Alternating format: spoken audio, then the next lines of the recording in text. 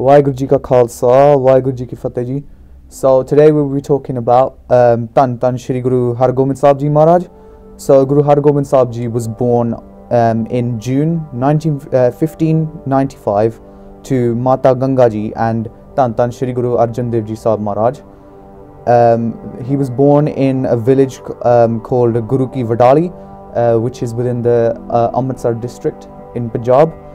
The Janam Sakhi of Guru Hargobind Sahib is quite a special one because it teaches us that no matter who you are, you should always have humility.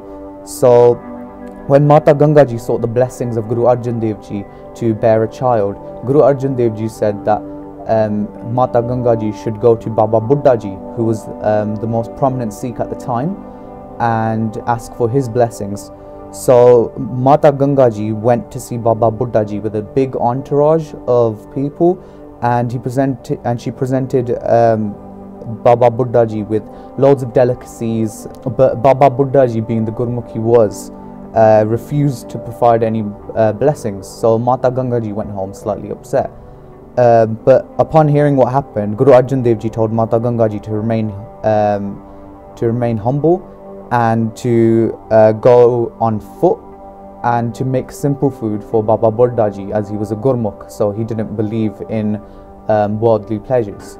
So when Mata Ganga Ji followed through, Baba Buddha Ji happily accepted, and then Baba Buddha Ji prophesied that that a son would be born who would crush the enemies of Guru Nanak Dev Ji's car like he had crushed a ganda just in front of Mata Ganga Ji with his own hand. So when Guru Sahib was 11 years old, Guru Arjan Dev Ji had given a Shahidi, and so Guru Hargobind Sahib Ji had to take command of the Guru Gaddi. Guruji asked Baba Buddha Ji to discard the old tradition of taking Guru Nanak Dev Ji's Seli, and instead he wanted to be given a talwar. Now at the time, the Mughal rulers had outlawed weapons for any other people apart from Mughal rulers. But Guru Sahib actually took two swords, one for Miri, which was temporal strength, and the other was for Piri, which was spiritual power. So he told the Sikhs that injustice is sometimes you need to fight it on two fronts, and that you can't always win it just through violence, but sometimes it is also necessary to do so. So as the sixth Guru, Guru Hargobind Sahib Ji issued many changes to the Khalsa and the Sikh Panth. He set up an army, and he told the Sikhs to always remain armed and to learn horse riding. He gave us a Nishan Sahib, which is the same Nishan Sahib that we use today. He also constructed a large drum, which we know as the Ranjit Nagara, which is the drum of the victors. He built the Akaal Takht, which is one of our Panch Takhts at the moment, in 1608, which is what in English we would translate to the Throne of Almighty.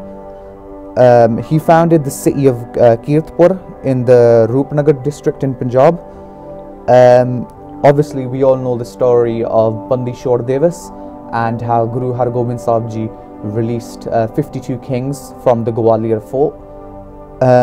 Also Guru Sahib did engage in jungs and in warfare, and he fought and won in 4 different battles against the Mughal forces. So Guru Sahib obviously led a very successful life, and he preached as well as he fought, so he never fell back on the teachings of the previous Gurus, but he added to what we knew as the Sikh Panth and made us a martial Panth as well. So I hope that teaches you a bit about Guru Hargobind Sahib Ji, and I hope you all enjoyed. Waheguru Ji Ka Khalsa, Waheguru Ji Ki Fateh. Akaal Channel ਨੂੰ subscribe ਕਰੋ, ਨਵੀਂ videos ਦੀ notification ਦੇ ਲਈ bell icon ਨੂੰ click ਕਰਨਾ ਨਾ ਭੁੱਲਣਾ।